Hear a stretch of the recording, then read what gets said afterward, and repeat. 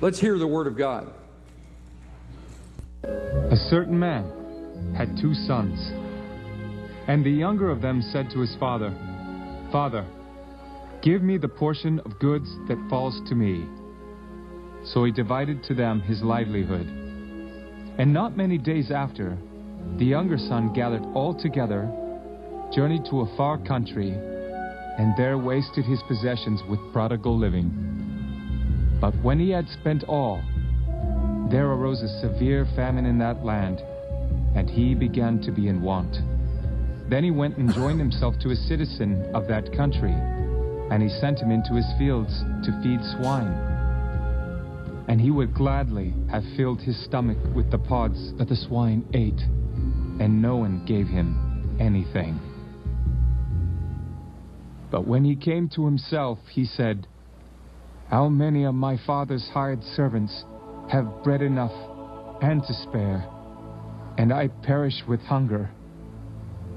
I will arise and go to my father, and will say to him, 'Father, I have sinned against heaven and before you, and I am no longer worthy to be called your son.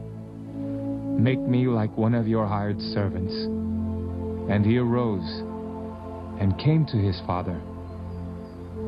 But when he was still a great way off, his father saw him and had compassion, and ran and fell on his neck and kissed him.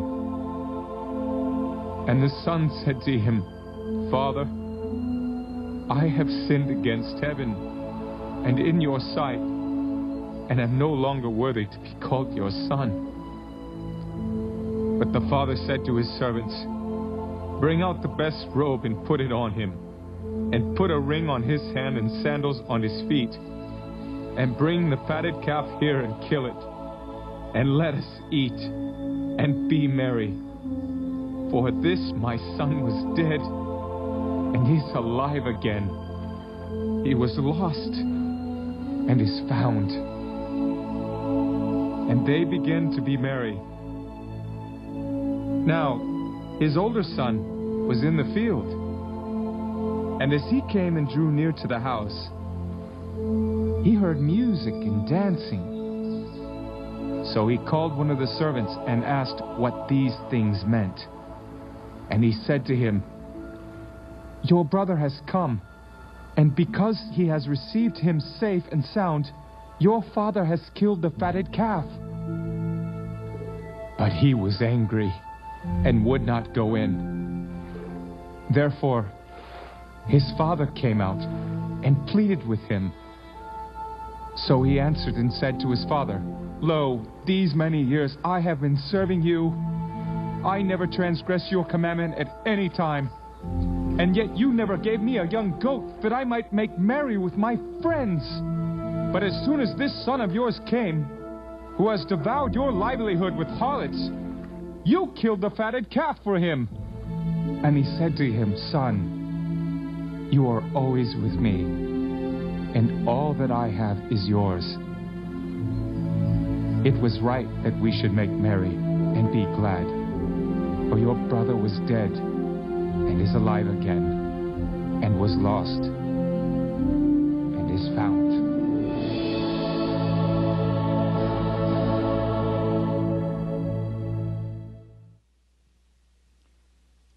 This is the third parable that Jesus told in Luke 15 in response to the religious leaders who came to Jesus and criticized him for hanging out with the wrong kind of people, for hanging out with people who weren't followers of God, who paid no attention to God's word, and who lived their lives in a very godless way. Yet Jesus interacted with these folks so that they could hear the truth about him and who God was. And the religious leaders criticized him and challenged him as being illegitimate because of that.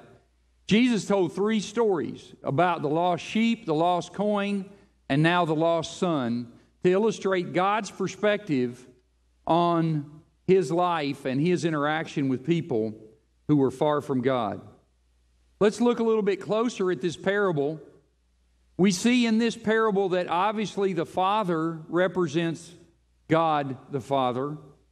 The oldest son, I would submit to you, could represent easily the church. It could represent people in the church today. And the youngest son represents people outside the church, people that are unreached. Let's look again at what the parable says. Beginning in verse 11, it says, He also said, a man had two sons. The younger of them said to his father, Father, give me the share of this estate I have coming to me. So he distributed the assets to them. Not many days later, the younger son gathered together all that he had and traveled to a distant country where he squandered his estate in foolish living.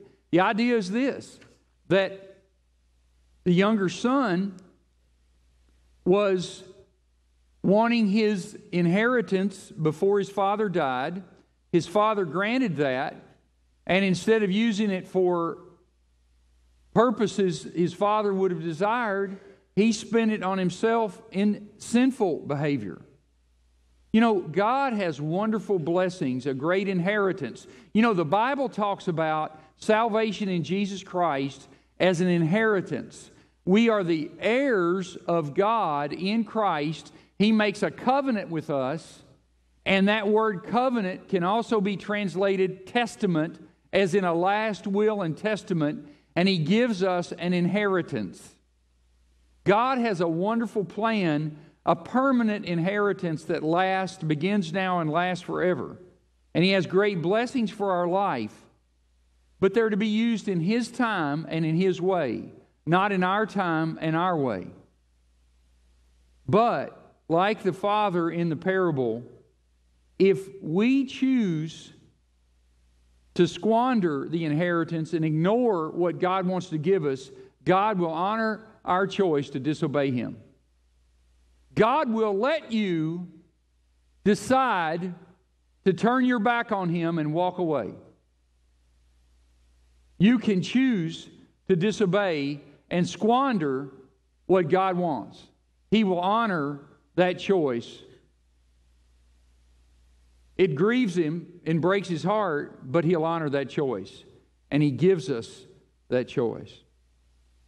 Then we go to Luke, verse 14, chapter 15. After he had spent everything, a severe famine struck that country, and he had nothing. Then he went to work for one of the citizens of that country, who sent him into his fields to feed pigs. He longed to eat his fill from the carob pods the pigs were eating, but no one would give him any. The carob pods are a type of plant that were undesirable. They were fit only for hogs to eat. And notice that this guy was in worse shape than the pigs. He was envious of the pigs and what they had to eat. That's how bad a shape he was in. You know, in the Jewish context, this parable is really powerful, as Jesus tells us, because Jesus said that He sent him in the field to feed pigs. Pigs are an unclean animal. It was the ultimate insult for a Jewish person to be exposed to swine. And this guy was reduced to living with pigs and actually being envious of them because they had better things to eat than he did. Now, understand that this is by the way, that reminds me, let me mention, it reminds me of our trip to Peru a few years ago when we went down and took a team from our church and we worked there with one of the Alliance churches in Trujillo who had an outreach to the people who lived in the garbage dump in that city. And it was amazing. We discovered that the city has a contract with pig farmers. And pig farmers get first dibs on the dump. The people to whom the church was ministering and we were trying to serve, they could not go through the dump to scavenge for livelihood until the pigs had gotten their fill. Because the people who farmed the pigs paid the government more than the people who scavenged for a living in the dump. That was kind of the situation this guy found himself in. But here's the amazing thing about this incident. The boy came and asked for his inheritance. He asked for inheritance prematurely, and he used it for wrong purposes. But what this also teaches us is that once the father gave him the inheritance, that was it. He got all that he was going to get and all that was coming to him. You see, God will not support us in our sin. We do that on our own. And I want to tell you, one of the sad things about many prodigals, many children who run today in our culture, is they choose to squander their inheritance, and they choose to turn their back on Christ and choose to turn their back on their parents and their heart's desire for them for God's best, but the parents aren't strong enough to let them go. And they send them a check every month. I'm going to tell you something. If the father had sent this boy a check every month, he would have never eaten with the pigs, and he would have never come to his senses. God loves us too much to support us in our sin. If you're going to sin, if you're going to run from God, you got to do that on your own. God's not going to help you in it. You see, living on our own is living a graceless life. Grace is God doing for us, in us, and through us what we're powerless to do on our own. So you see, to live a life with Christ is to live a life by grace. That means that God's power enables us to serve Him. Grace does not give us the power to sin. Grace gives us the power to resist sin and to trust God and follow Him. You see, if we're going to sin, we do it on our own, and this particular incident demonstrates that in the life of this young man. The father gave him the inheritance, but once he had spent it, he didn't continue to support him. Why? Because he loved him. And love does what's best for the beloved. A lack of a discipline as children is hatred. The Bible says that God disciplines those He loves, and discipline is painful for the moment, but it produces a fruit of holiness in those who are trained by it. So that's who God is. And this father wisely let him reap the fruit of his decisions, and he was eating with the pigs. Well, what was the result? I love this line in verse 17. When he came to his senses.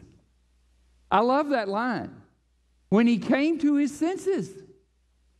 At some point, because he had sunk so low that the pigs were eating better than him, God finally got his attention. When he came to his senses, he said, "How many of my father's hired hands have more than enough food, and here I am dying of hunger? I'll get up, go to my father, and say to him, 'Father, I've sinned against heaven and in your sight. I'm no longer worthy to be called your son. Make me like one of your hired hands.' So he got up and went to his father." This is a beautiful picture of what it means to come to Jesus Christ. It's a beautiful picture of what it means to turn our life over to Christ. First of all, he came to his senses. He came to his senses when his life was obviously out of control. You see, when he realized he couldn't do it on his own. He had done it his own way. God let him make that choice, but guess where he ended up? In a pigsty. I'm going to tell you something. If you or anybody else, if you try to live your life your way, according to your own wisdom, let me tell you where you're going to end up. In a pigsty or worse. And especially if somebody is praying for us. Because God loves us too much to let us get away with it. Especially if somebody is praying for us. Secondly, what he models for us here is what the Bible means by repentance and confession. Look what he says. He's honest with himself. he came to his senses. Wait a minute, this is crazy. Even the servants at my father's house have it so much better than me. I'm going to go to my father and I'm going to say, I've sinned against heaven and in your sight. That's great theology. Jesus nails it for us. Every sin, even against someone else, if we break God's law in somebody else's life, we've broken God's law with God. Every sin is against God and any other object of sin. You see, when those people planted those bombs last week in Boston and blew up those folks, they didn't just sin against the people they blew up, they sinned against God. God was offended by that. That was a breaking of God's law. You see, what he did, he was courageous enough to get honest about himself before God. And unless you come to your senses and have the courage to recognize the truth about ourselves and about God, we'll never have the life of Jesus. You see, what he recognized was that he deserved to be punished. And until we come to that recognition, we never truly come to Christ.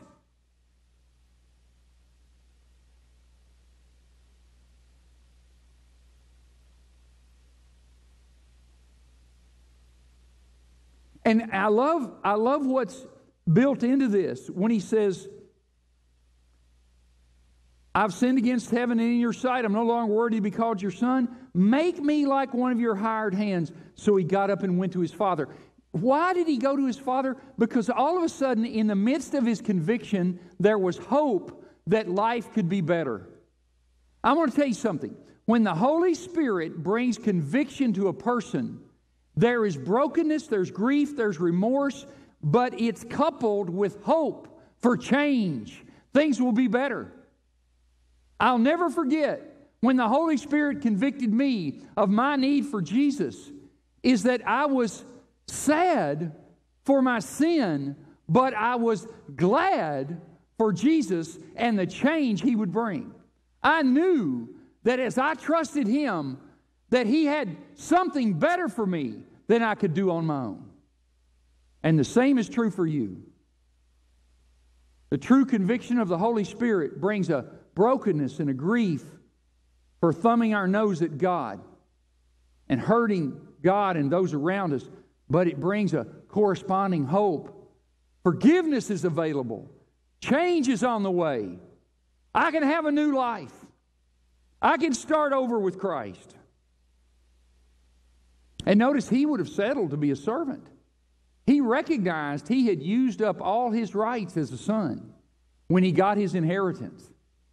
He had used up all of his inheritance. I'll just hire on as a servant.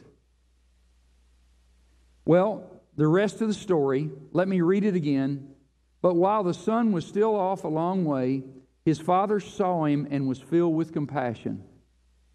He ran, threw his arms around his neck and kissed him. The son said, Father, I've sinned against heaven and in your sight. I'm no longer worthy to be called your son. Wow, that's true confession. You see, to confess does not mean to admit. See, so many times, well, yeah, you know, I'm a sinner just like everybody else. Ha, ha, ha. Well, that's nothing to laugh about. That's your death sentence. That's not confession. That is, if it even is that, admission. Confession in the Bible is the English rendering of the Greek word homologeo. It's a compound word. Homo is the prefix meaning one or the same. Logeo is the word speak, and it means to say the same thing. What it essentially means is this: to confess sin to God means to agree with God about our sin. It's to say about us and about our sin what God says about us. And this young man, I'm no longer worthy. I've been sinned against heaven and against you. You see, that's exactly what God thought about it. And he agreed with God. And when you get the courage to get there, you see what we do, we live, every time we're blaming somebody else, We're not there. Well, so-and-so did so-and-so. It's not, so-and-so's not the issue. We're the issue. Look in the mirror. And have the courage to be honest before God. And then you'll see the power of God released in your life, and you'll see change.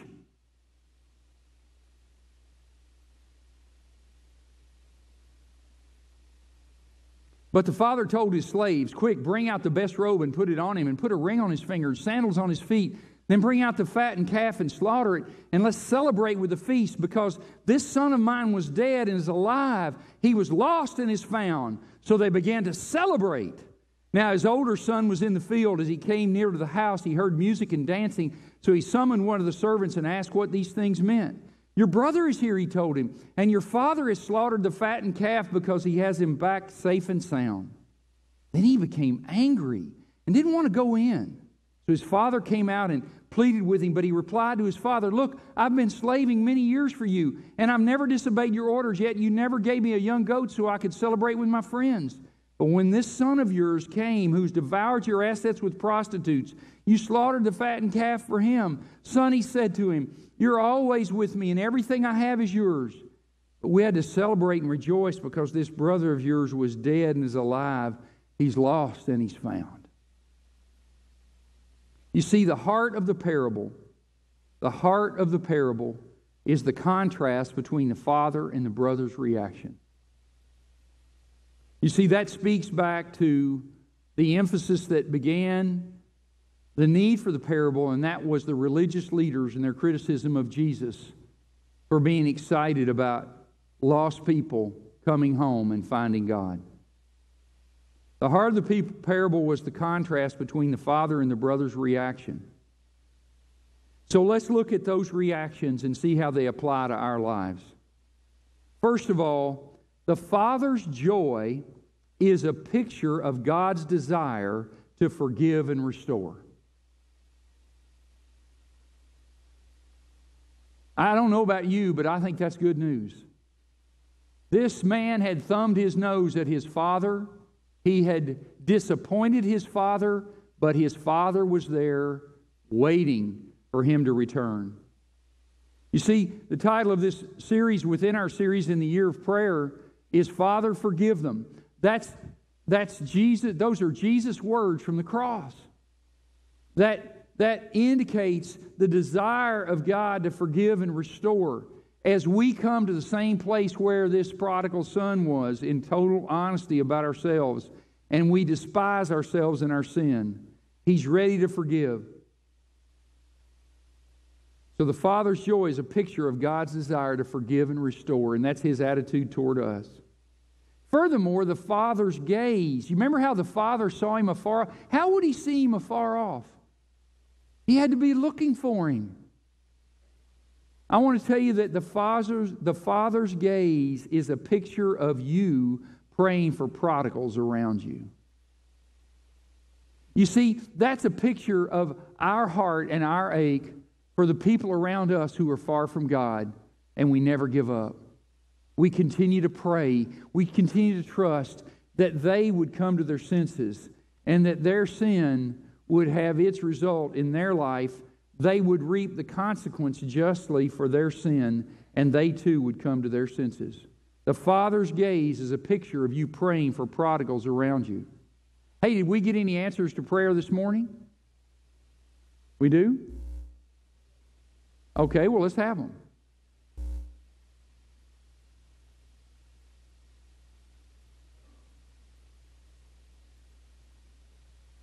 Let's have them.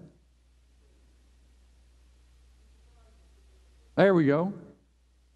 God has opened up several opportunities to have a relationship building conversations with our neighbors who don't know Jesus. Isn't that exciting?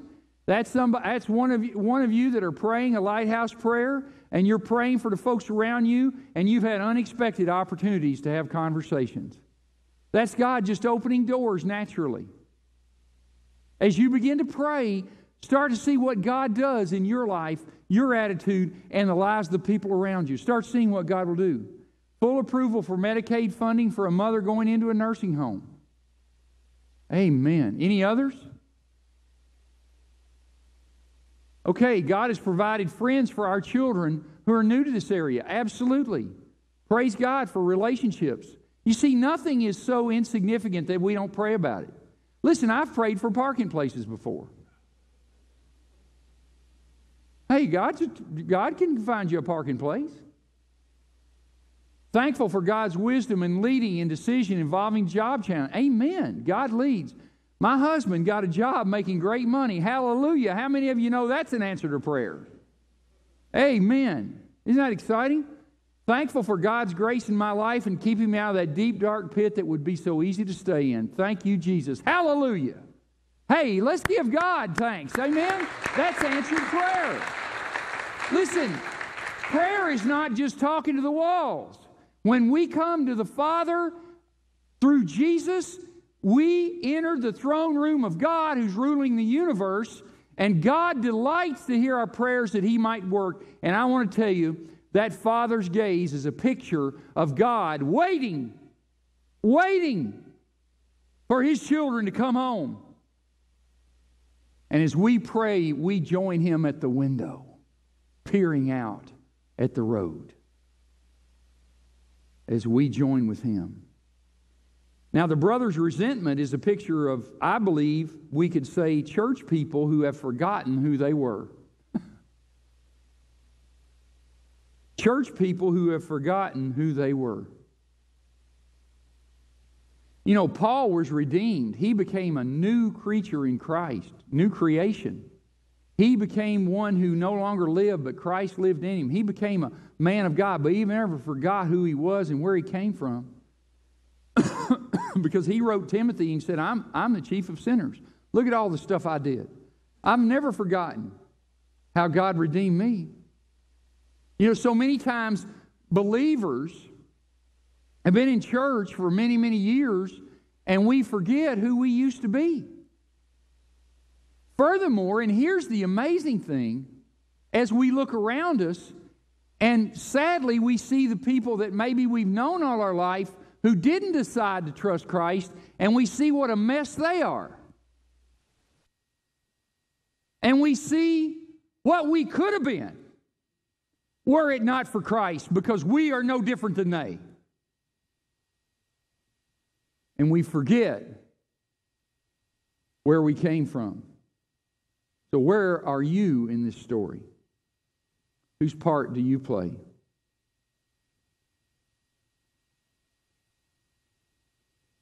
God's agenda was to never forget about the son who left home. And our job is to never stop praying for them to come home. This is a powerful, powerful story of what it means to be redeemed and have your life turned around and changed, and what God's attitude is toward that. And I know this morning there may be some of you who are prodigals who have wandered. You need to come home. You need to know that God the Father is there waiting. He's on tiptoe looking out the window waiting for you. But you also need to know that there are many of us, as you've heard this story this morning, your heart is broken because of prodigals in your life. Well, I want to tell you, what do you think God thinks about them? What do we see in this story that teaches us how God feels about them? I think you've got somebody on your side that can do something about it.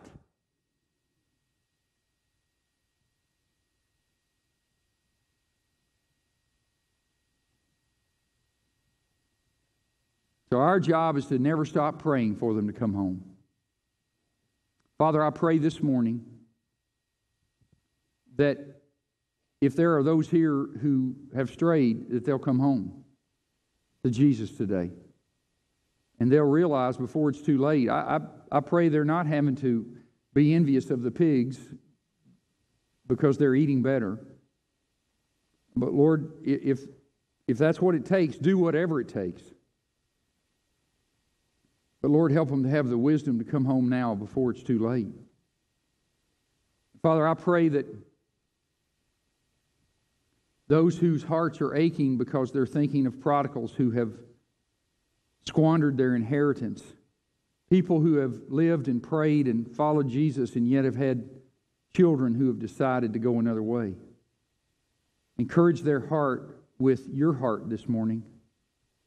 And may they make a commitment to never stop looking out the window with you on their knees for them to come home. In Jesus' name, amen.